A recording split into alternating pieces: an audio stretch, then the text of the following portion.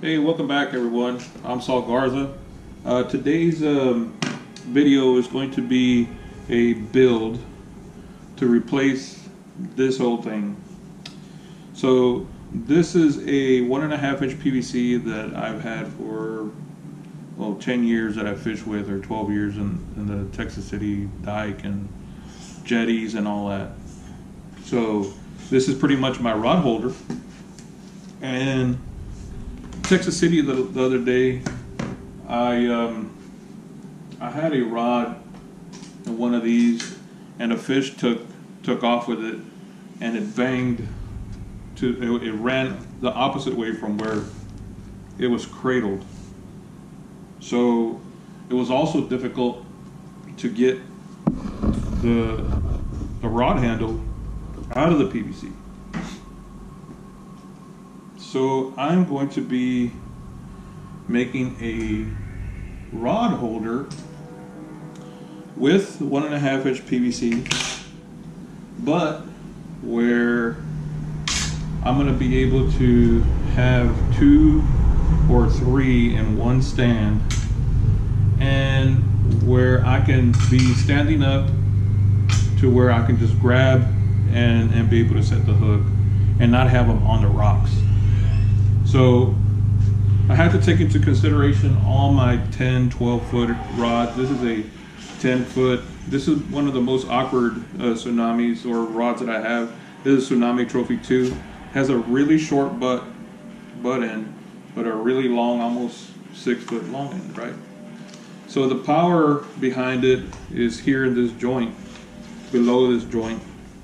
So I have to measure from where their power stance is, or their power, where all their power comes in, so I can make this rod holder universal for spinning and my bait casting.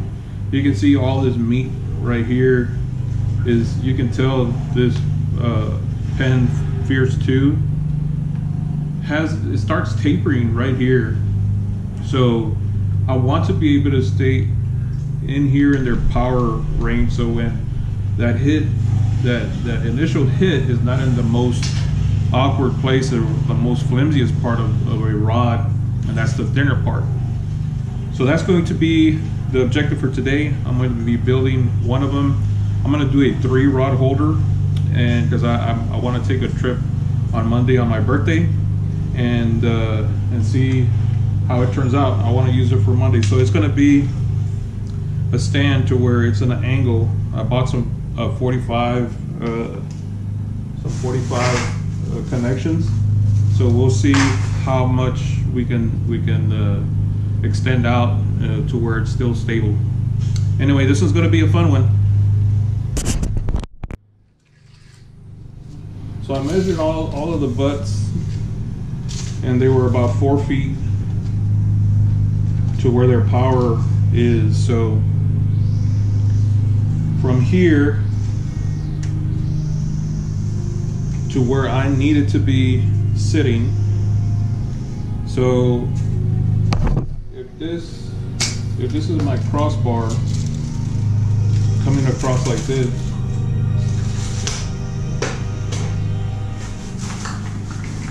and I have this T sitting in the middle, I want this rod to sit up higher to where I can pull out and up with no restriction, or very little restriction. So basically, right here at my knee,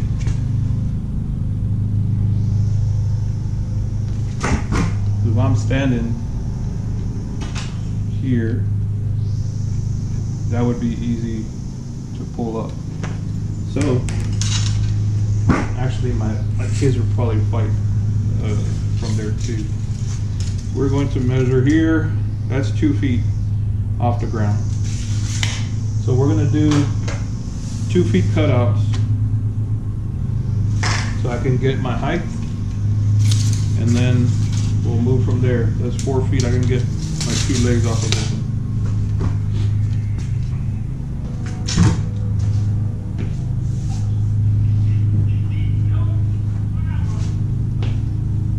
So my next measurement is going to be from where the butt sits, and that's going to be 4 feet right at its power. And I'm measuring all of my other rods, and they're 4 feet also. So from the 2 to the top, I want it no more than 4 feet long. So that would make 6 feet in height of where the top of the rod holder is. So I'm gonna go ahead and do, let's see, where does 3 feet put me?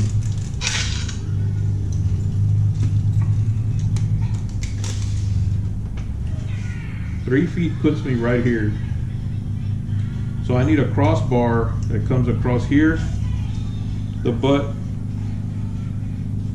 insert here, and that should be 5 feet total length with the 2 below here. So we'll cut 3 and 2s, and then we'll go from there.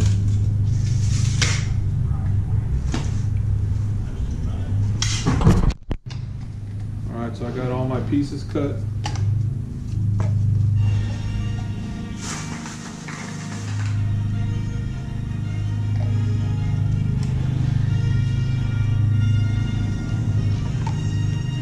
I cut these 4 inches just because of the wider rods. I want them separated. I'm gonna do 3 rods.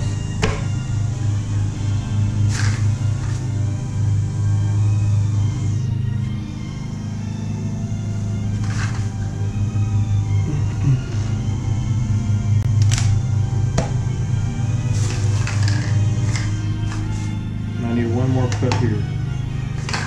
Right back. All right. Here. Here. A 2-foot piece.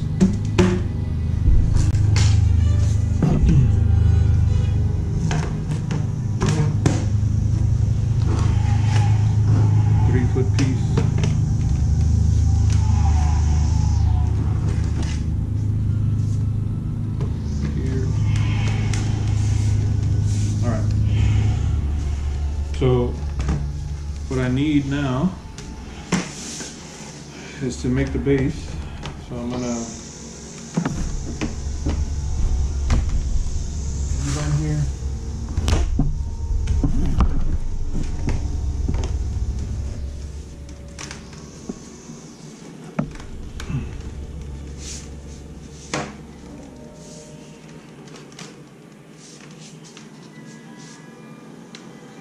Okay, so this is pretty much the concept.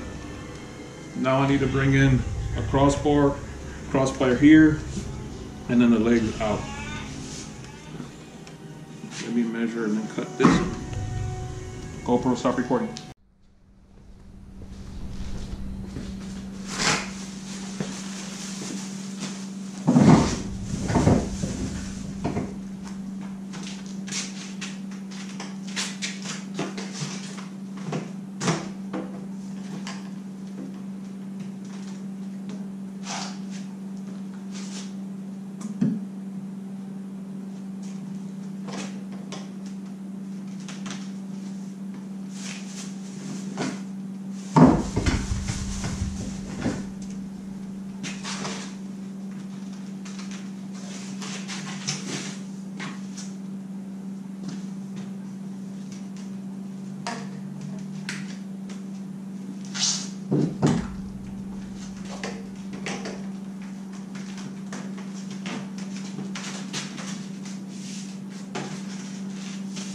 Okay, so I had to go get some more of the the T's there, and what I found was that I needed to be about 5 feet.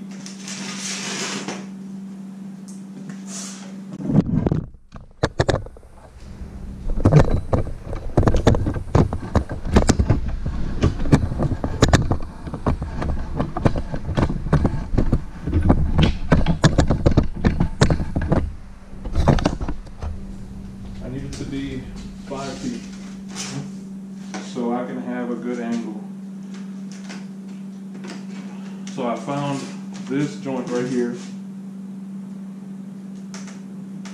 Instead of a 45, and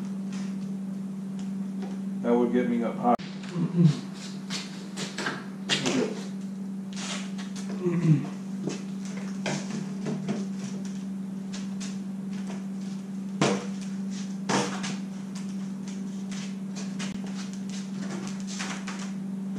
Okay, so I cut a couple pieces there.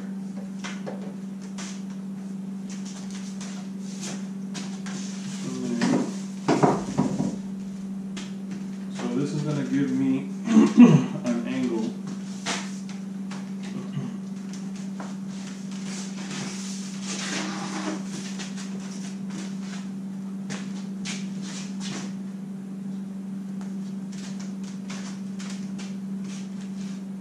To where I need it.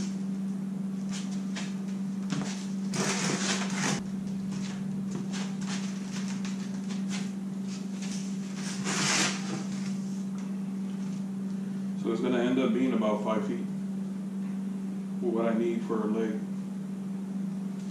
Let's do that.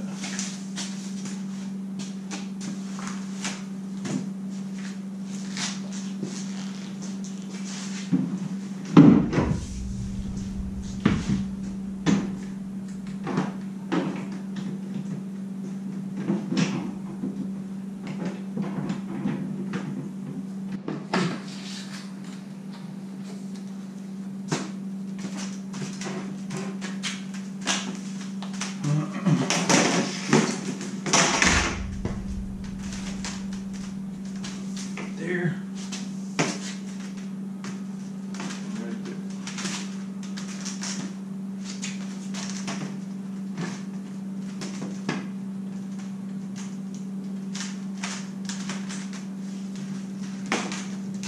That's it. Now, I did buy another set of tees.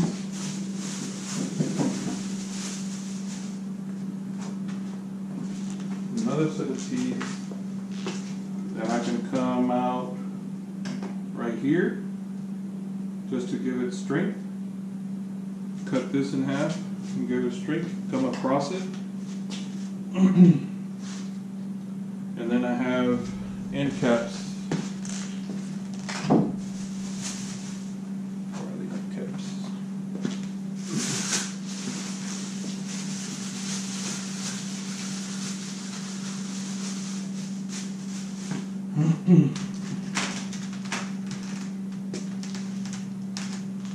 End caps for these.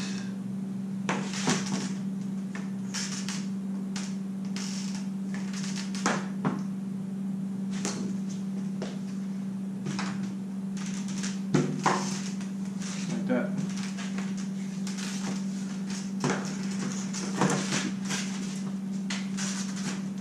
So there's some of these parts are going to be glued. Some of them are not, just so I can be able to pack them in the truck. I'm going to figure that out a little bit later. So,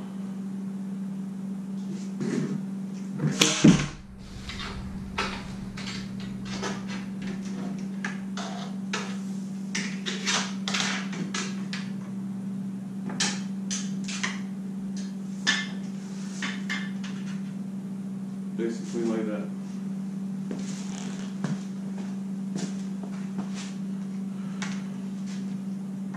Another thing that I'm going to have to do is notch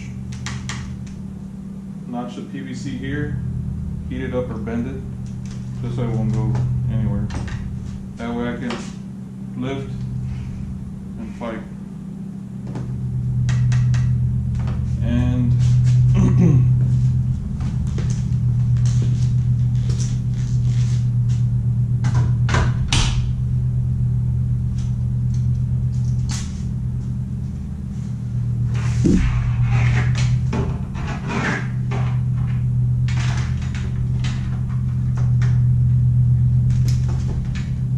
spinning rods can fit there too.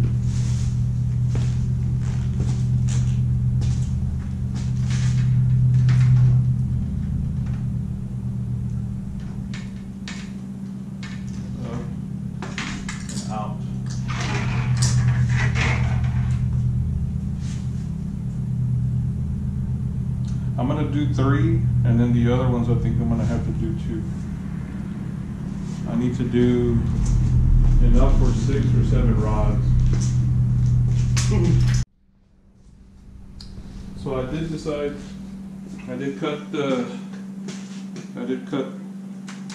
this 5-footer in half. I placed my T. These are 24 inches long, so it'll fit my 3 rods. I still have to glue everything down. And if I do get on the sand, I'll take these off and they can dig in. So now just to figure out what I want to glue, which will probably be just in 2 pieces. So here's the intent. This is a 6-foot boat rod, a 10-foot surf rod, quick to set the hook, and a 10-foot. This is a 9-foot.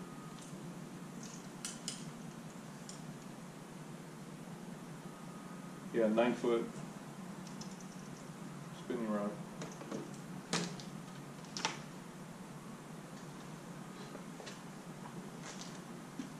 Still need to make the little indentations there.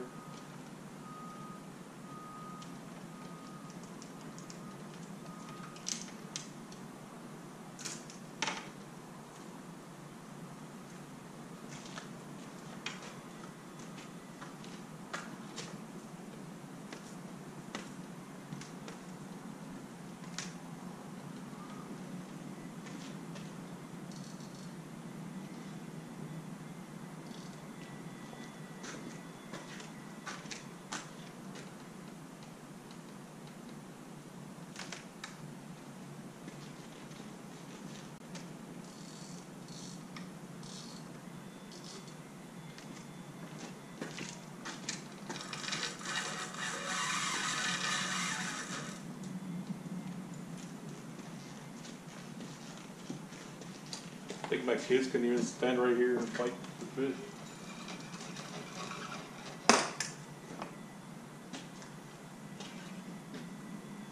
Well, that's it.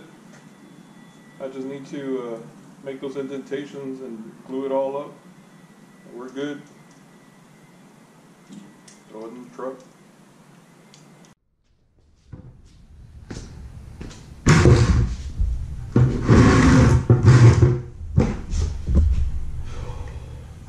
So thinking on the fly here on this one, I did make some modifications.